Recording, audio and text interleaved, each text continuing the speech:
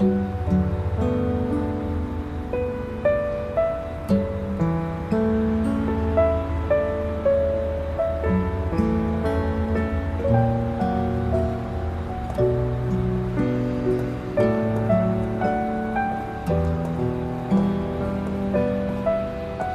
呀，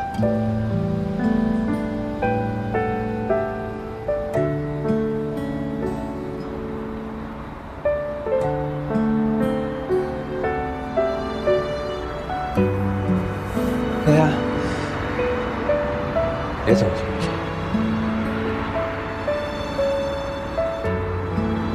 你怎么一个人抱着孩子在这里？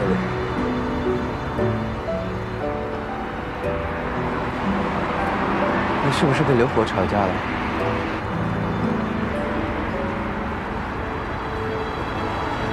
你过得好不好？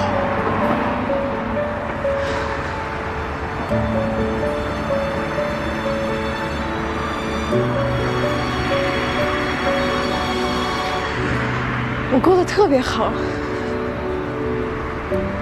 我有一个爱我的老公，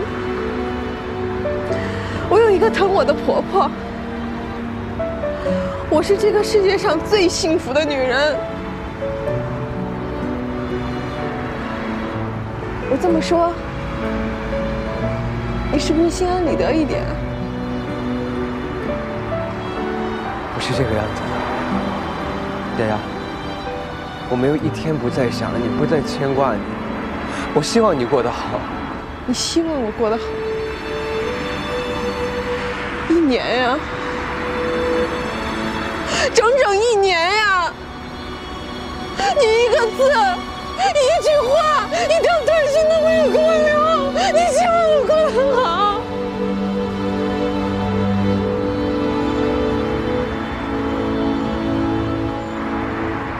丫丫，你听我解释行不行？解释，小辉。 曾经你有无数次解释的机会，可是你都选择了放弃。你躲着我，你在我最痛苦的时候，在我最无助的时候，你都躲着我。我到底做了什么让你这么怕我呀？你又做了什么不敢见我呀？你整整人间蒸发1年呀！你怎么解释啊？对不起，丫丫，对不起，你能不能冷静点？ 我怎么冷静？6年，6年啊！向辉，我们在一起6年，我们经历过那么多美好的时光。你说过你要跟我结婚，6年的感情，你说不要就不要了，你让我怎么冷静啊？ 你知道我这段时间是怎么过来的吗？你知道我是怎么面对我的家人的吗？你不知道。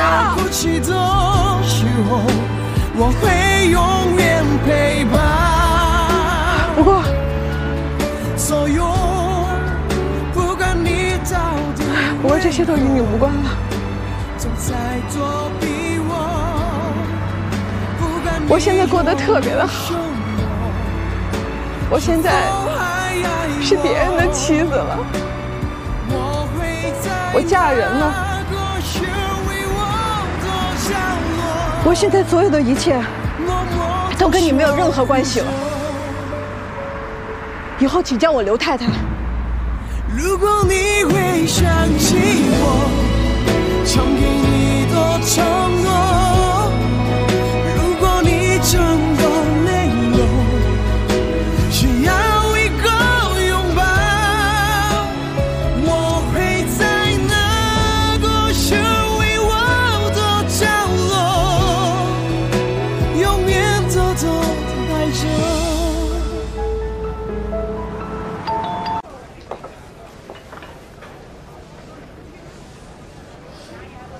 向总，你可得少喝点儿。你要是真喝多了，我可扛不回去你。你放心吧，谢谢。我不会喝多的。我就是想知道，如果童话知道我跟你在一起的话，他会是什么样的表情？他哥，佟建国的事情，我想他现在都恨死你了吧？那你呢？你作为童话的男朋友，你恨我吗？我知道你们心里怎么想我，觉得我很无情。佟建国爱我，而我却把他给告了。我也没办法，因为他要杀害我最爱的人。一个不懂取舍的人，终究会失败的，什么都得不到。我从小就懂得这个道理，所以我做事从不犹豫，因为我知道我自己想要什么。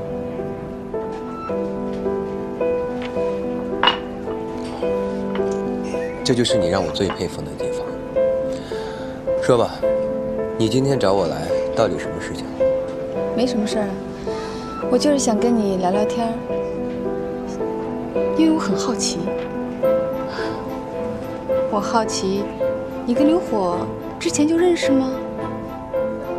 还是你们之间有什么矛盾？看你们的状态，不像是一个正常合作者的状态啊。你对别人的事情就这么感兴趣？那得看是谁。因为刘火是我这辈子最爱的人，我们相爱了7年。是，虽然他现在跟毛丫丫结婚了，生孩子了，可谁又能保证他们一辈子会发生很多的事情？对于对小夫妻来讲，是不是太漫长了？我的事情已经告诉你了，现在也该你了，这样我们才公平吧？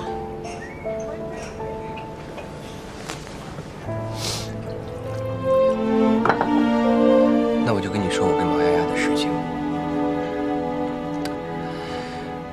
我俩大学的时候就相爱了，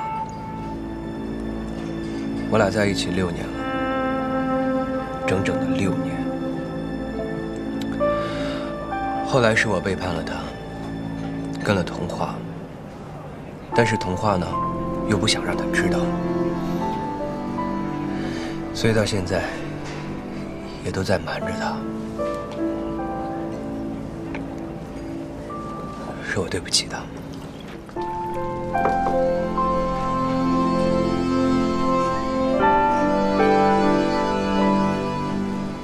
同是天涯沦落人啊！干杯！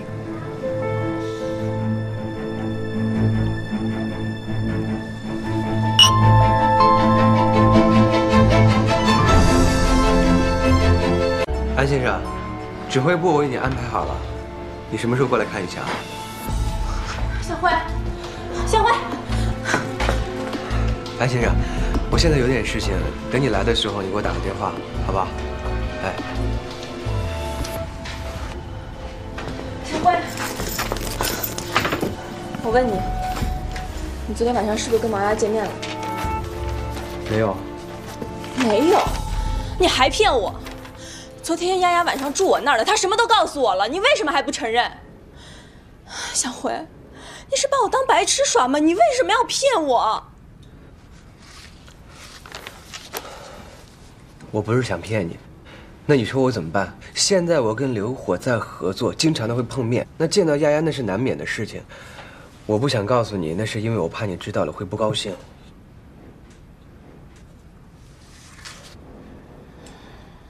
小辉，我知道你心疼我，可是我最近真的好烦，我哥的事儿一直就这么吊着，我真的快活不下去了。童话，你也别太担心了，你哥肯定没事的，啊。小辉，我求求你不要离开我。